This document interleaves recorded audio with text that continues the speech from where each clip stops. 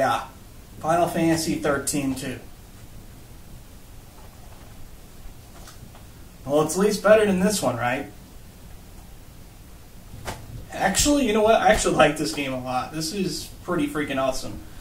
As far as Final Fantasy games go, this is the best one outside of the PS1, Super Nintendo, NES games. You know, I mean, it's better than Final Fantasy X, Final Fantasy XI, Final Fantasy XII, Final Fantasy XIII.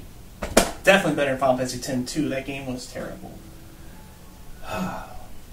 But anyways, the point of all this is not that the game's awesome. You know, I mean, it is.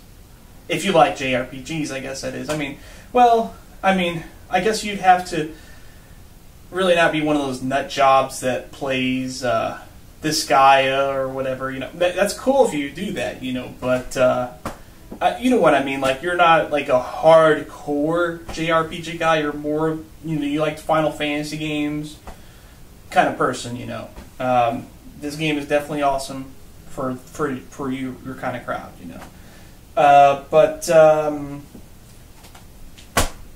this I don't know if you've played this game, you probably know what the hell this is about.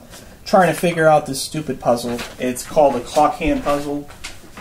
There's multiple puzzle types in the game. There's like 3 or 4 different types of puzzles. But in this particular one, the interesting thing about it is that if you go online to like an FAQ or walkthrough or something like that, trying to figure out what you're supposed to do to solve them, you're out of luck.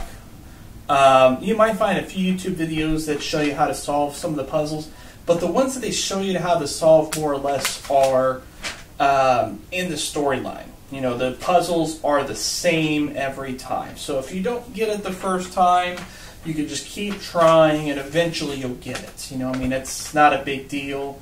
You know, it's actually a pretty neat concept for a puzzle. You know, you have like a clock face and you have numbers anywhere from 1 to 6 and you have 2 clock hands.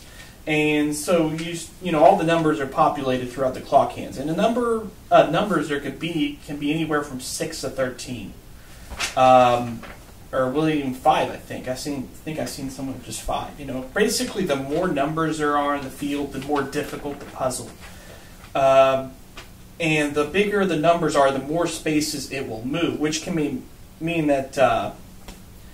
You know, it just makes it really complicated. You know, the first few times you do it, it's not really that bad. The most numbers you'll have on the clock face might be like 8 or 9. It doesn't really get that difficult because the highest number it'll move would be like 4. You know, so it's not too difficult to do those ones. And whenever you first do those, you have as much time as you want to figure it out. So you can just sit there and figure out what you want to do. You know, so those are pretty easy.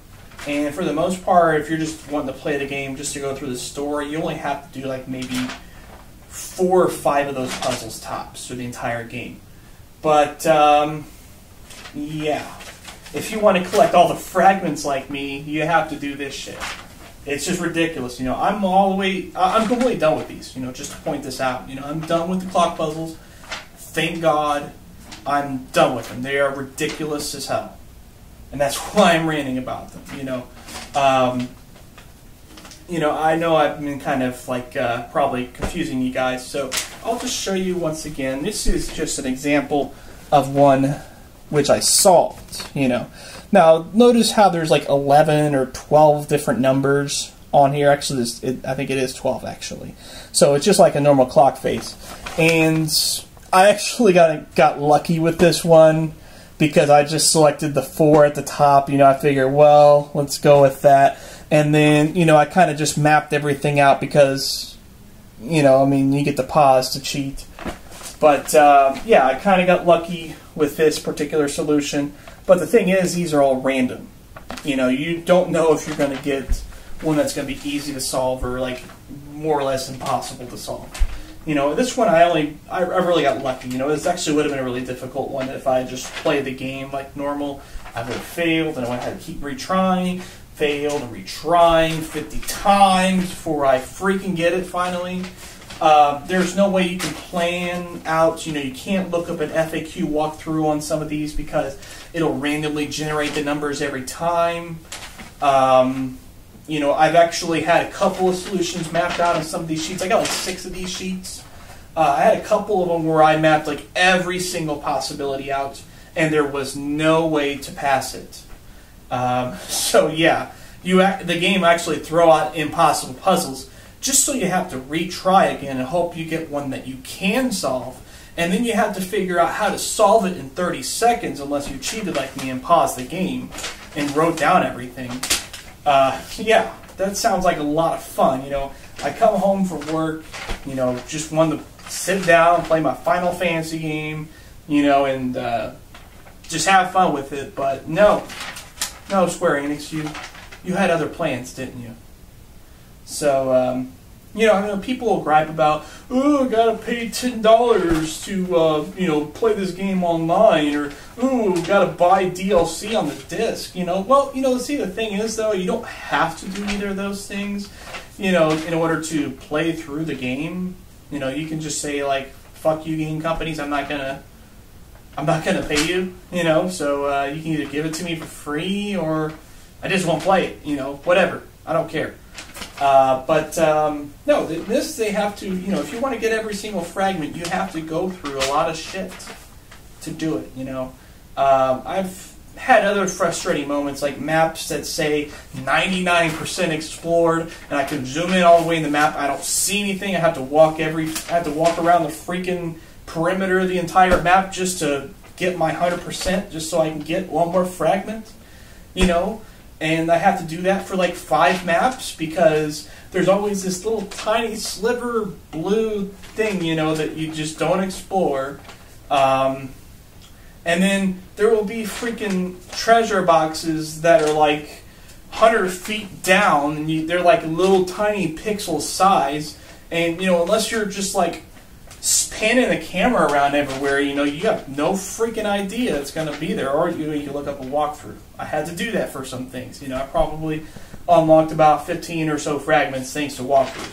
But the fragments involved for the clockhand puzzles, there are no walkthroughs because it's random, and there's no like guide on. There's no pattern, I guess is what I'm trying to say. You know, there's not like a mathematical pattern, at least that I can figure out. I'm not like a math genius, you know, but